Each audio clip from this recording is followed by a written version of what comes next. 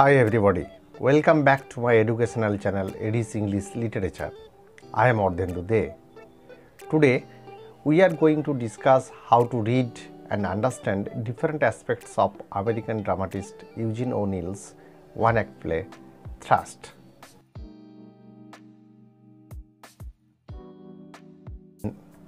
Eugene O Neill is a writer who greatly values brevity in art. In his writings, he focuses on a small group of characters who have some common interests. Though this tendency limits the plot as well as the activities of characters, it is ideal for bringing out some kind of hidden truth that O'Neill believes must emerge out of drama. In his present play, Thrust, with one-act play of course, this kind of short design perfectly suits here. So brevity and its concise format of the drama is at once helping O'Neill to better exhibit the ideologies through his drama.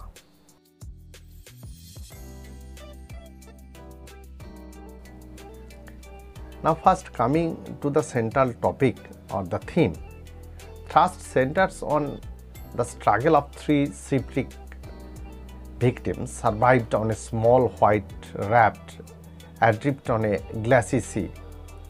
They cannot remember how many days they are floating in such a condition, descending into madness as a result of their thirst, as there is not a drop of water to drink.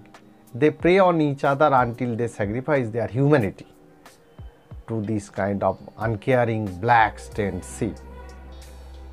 So the entire scene is the traumatized aspects of the three characters who are battling death in front of them in extreme situation. That is how in extreme situation man reacts. That is the very theme of this play.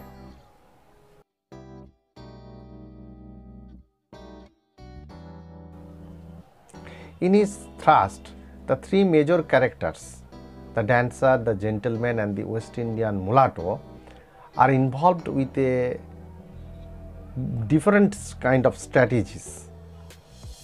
The strategies are meant for survival. There is abject misery, the vast ocean. After the shipwreck, there is nothing life, but they are struggling to remain alive. They do at this critical situation, how they respond to this situation, how they finally choose their route to rescue themselves. These are the kind of psychological journey. This interests us as reader as well as critics. In a kind of a wave of imagery, the text of the Thrust becomes more meaningful, and each and every word, each and every forms, colors, shows tell something meaningful in this drama.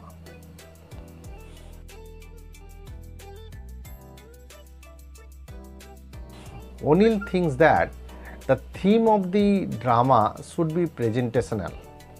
His choices of colors, design, sonic settings, that's in modern cinema we can call it choreographic acting, is all possibly exhibited in his drama.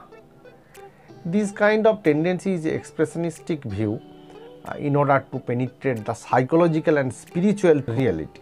So the surface reality is there, but O'Neill's purpose is to dive deep into the expressionistic reality. Stance of his play where we can find out a kind of amalgamation of symbolic and sluggishness inside the surface reality of what is told.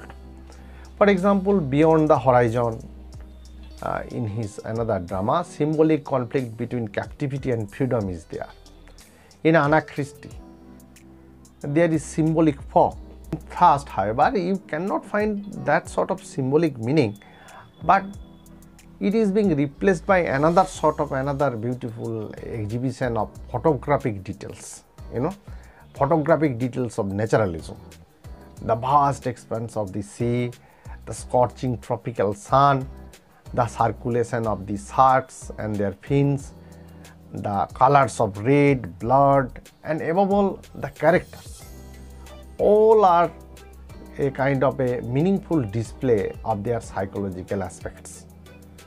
And play has to be read on that parameters, on that understanding that each and everything possibly exhibited some meaning.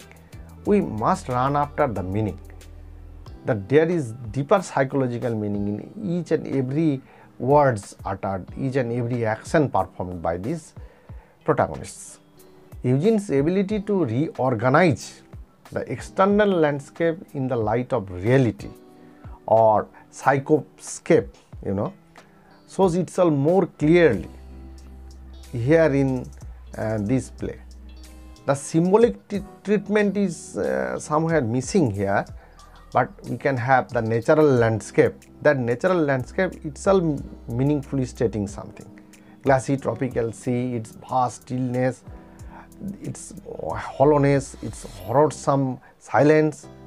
You can well remember the ancient mariner, that this kind of sea is a kind of basement, a kind of a terror. The fins of sharks is seen at the sea surface, and this adds the gravity of the situation. The forces of nature, the sun, sea, shark, they are equally open to all characters on the life raft. Regardless of their identity, they are now ghost figures owing to hunger and thirst. God knows how many days they are floating in such a condition. The symbolic significance of the sea and shark is related to death. So it states death in a roundabout way, but through naturalistic view, through nature. While the sea is for the vast loneliness, the shark is for the death and destination.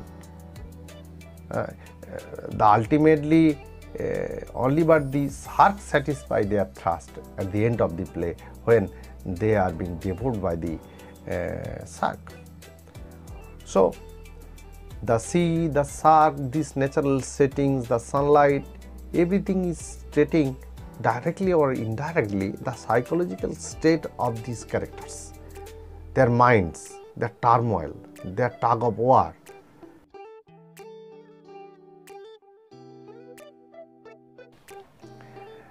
Another aspect, while you are reading this drama, I say you must prefer the very colors that are being displayed in this entire drama.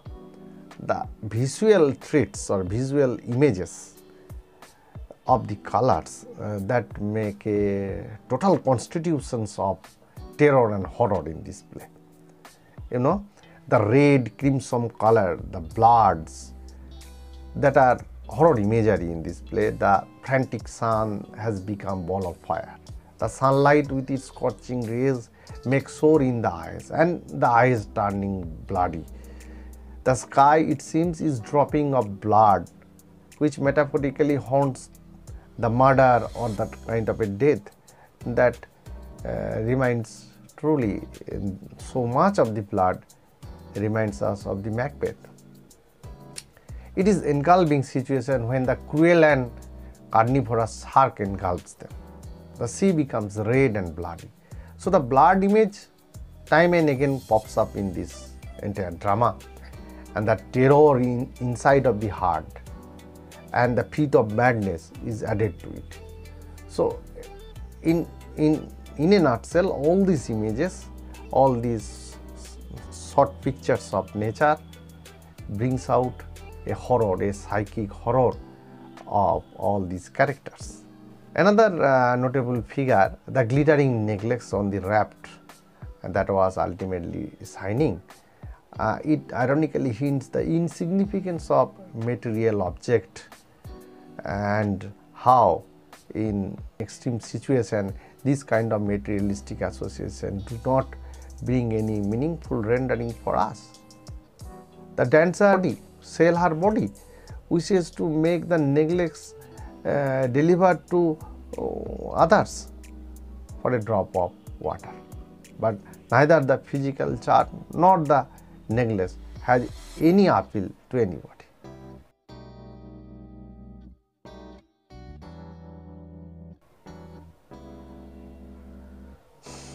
All the characters in that play are also guided by some personal obsessions that turn their lives into channels of self-righteous imagination or bring about their destruction. In fact, all of the characters are not under the control of their self. In extreme situation, they are haunted by some infinite goal. They cannot satiate their thirst. Notably one thing, all of the characters have no name. They are symbolic abstractions. Look at them. They are in bitter psychological trauma.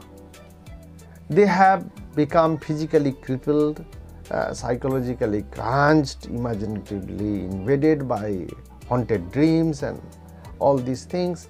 In the broad perspective, they represent the modern man floating in the nothingness of the society. I am not dragging too much the meaning, but it can be meant like way. The modern man is wailing purposelessly for nothing. We can have that waiting for Godot references when they are waiting for some rescue team. The characters in unison have different sets of our own personality. Suppose we are the dancers in our love of finery and beauty, the gentleman in our sober attitude to society, and obviously the West Indian mulattoes under our obsession in our animal instincts. As after the pomp and finery gone, every human being turns savage.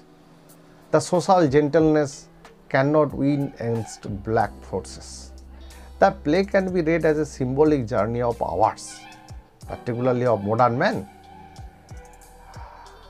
I think you can drag that sort of meaning if possible, but always support your arguments in that way. In fact, Thrust by O'Neill is an open-ended drama. Like that of every one-act play, it has a meaningful statement that it has not ended.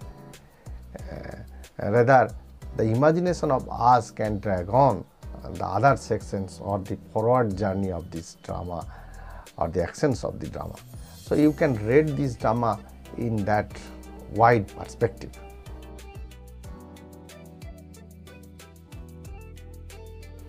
Now another notable thing that I like to mention when you are taking this drama as for your reading purposes, language is not the only thing O'Neill relies on for effective theatre. You know, the words are always meaningful when you are reading, but gesture, dances, songs, along with waiting and silence, these are the important elements that he incorporates in this play. These elements for an important meeting, you know, it arouses a kind of certain emotions that are very proper to tragedy, the pity and fear.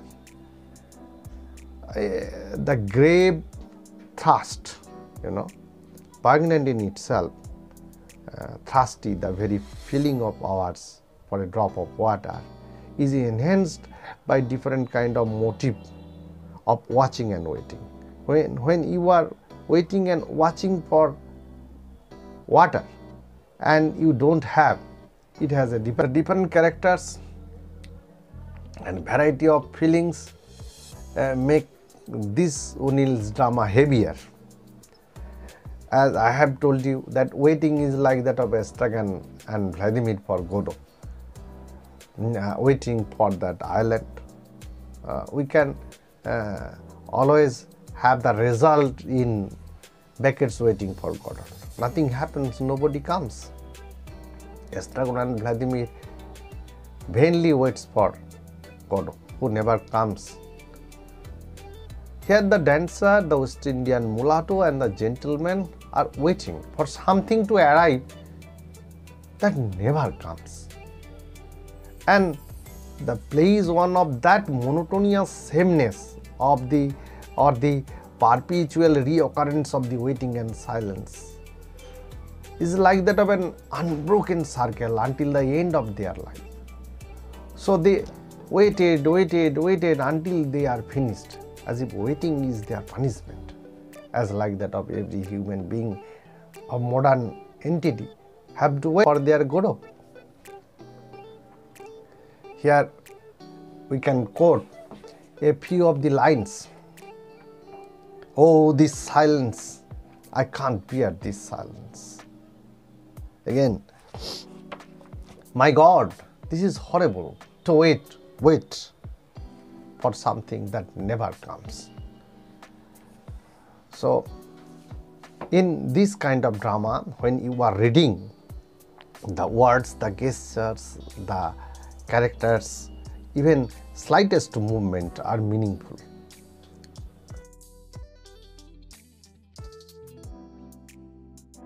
I think a drama should be heightening the life, the spirit of life. It's a kind of illuminating experience. It should not be that you should already know, but rather beyond that. So Patrick White's remark is quite appreciating, that when you are watching O'Neill's drama, you are watching that cannot be watched in our naked eyes. O'Neill's thrust, if you have that drama in your hand and start reading, you can have the full experience of life in extreme situation, and you can have the meaning that are deep rooted in our psychological realism. So with that hope that you should take this drama and start reading, and if you find any sort of difficulty in understanding, you just pop up and ask me question. I have given a preamble ideas, a preliminary ideas how to read and how to understand this particular drama. So if you like this post, like, share, comment, and obviously subscribe to my channel. Bye bye.